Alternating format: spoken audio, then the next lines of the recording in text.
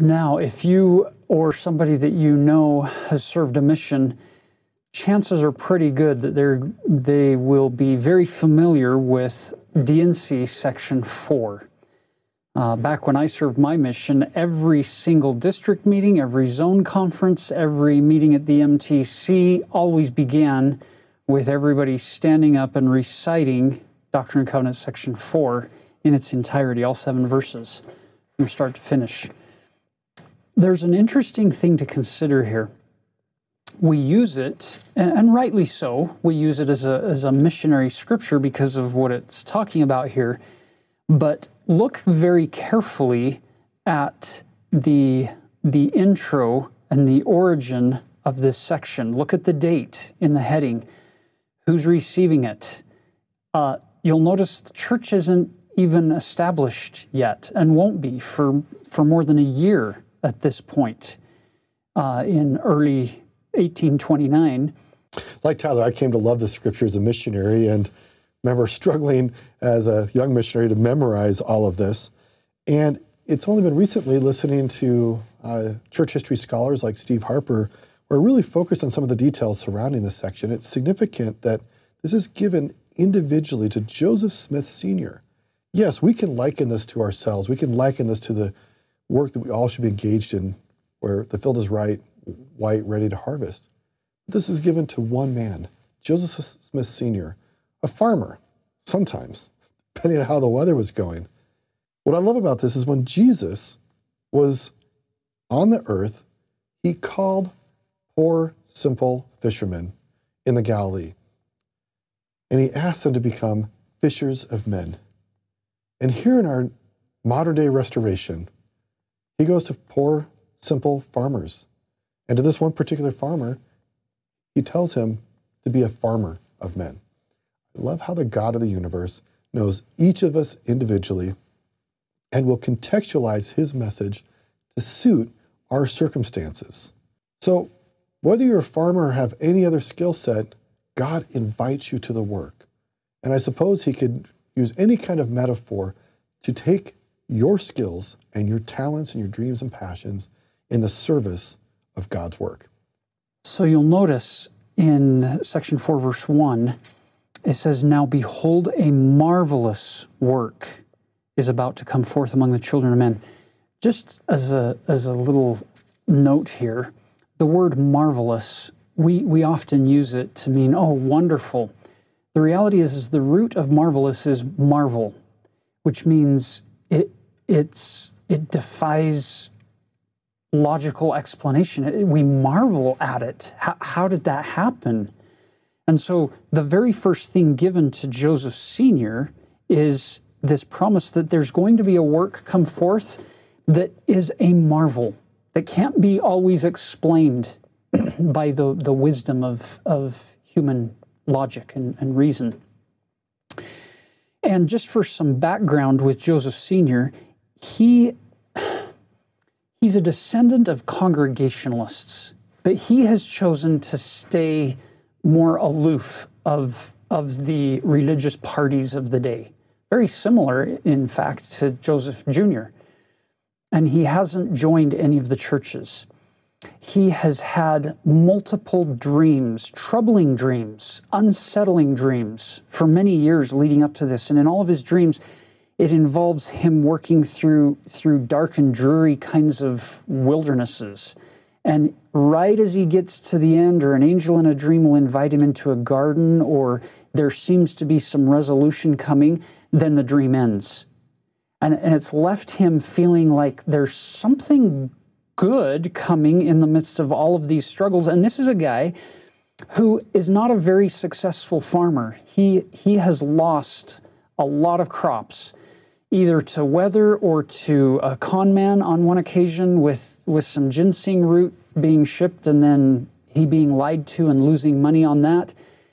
He has lost lots and lots of opportunities to earn money as a farmer, and he's relocated his family.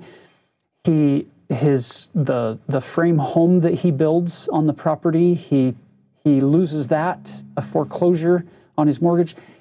His life has been hard, as he's trying to eke a living out of this frontier. And now, can you imagine how it must have felt to him to hear the words, "A marvelous work is about to come forth among the children of men." As Joseph, his son, is receiving this revelation for him, and for Joseph Sr. to realize this work that's so marvelous is going to be brought forth into the world through my son.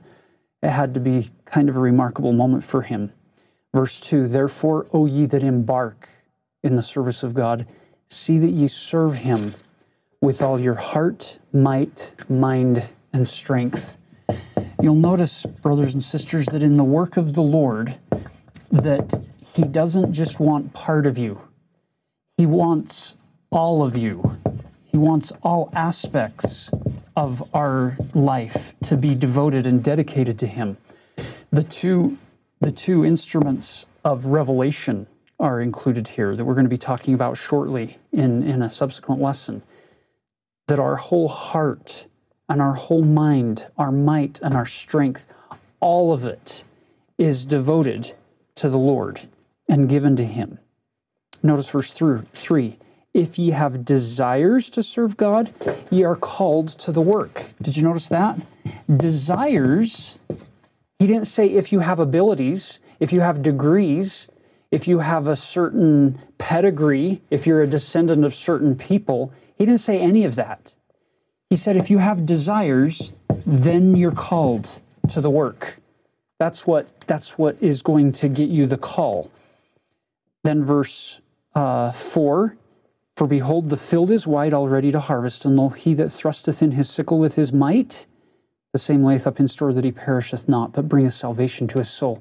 As Taylor was saying earlier, what a beautiful verse to communicate very clearly with a farmer about what God intends him to do in this metaphorical sense of thrust in your sickle to harvest this field that God, that the Son, has ripened over time.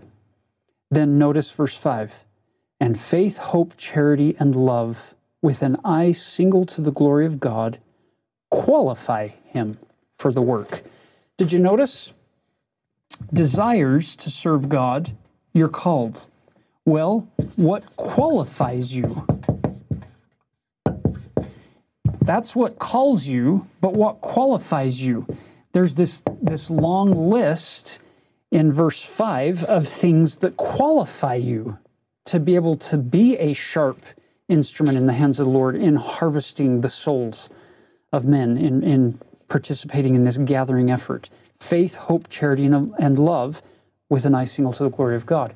President Russell M. Nelson, many years ago, when he was an apostle at the time in the Quorum of the 12, gave a great talk about what it means to have your eye single to the glory of God. And he used it as the example or the analogy of binoculars.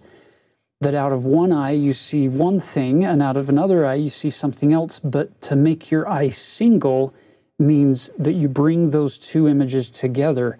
And now what God intends for me and what I want for me now become the same thing, and it becomes three-dimensional, not a two-dimensional image. Beautiful. As I swallow up my will in God's will, then I can see things more clearly the way He wants me to see them. And my eye becomes single to His glory. I'm not doing it for me. I'm now doing it for Him. And then he says in verse 6, remember.